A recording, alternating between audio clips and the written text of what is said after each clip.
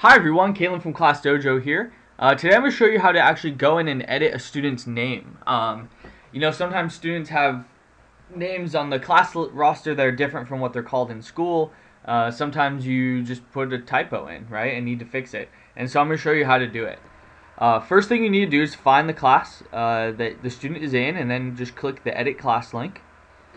And so let's say here I'm looking for Richard Draper. Let's say his real name is Richard, but he goes by Don. All I have to do is just put my mouse cursor over the student tile, and you'll see this box pops up. Just click there, and you'll be able to type. So just go ahead and make any changes you want. When you're done, just click away. It's saved. And then when you go to save and close and start the class, you'll see that Don's name is correct. And that's how you edit a student name in ClassDojo. Definitely let us know if you have any questions, and thank you very much for watching.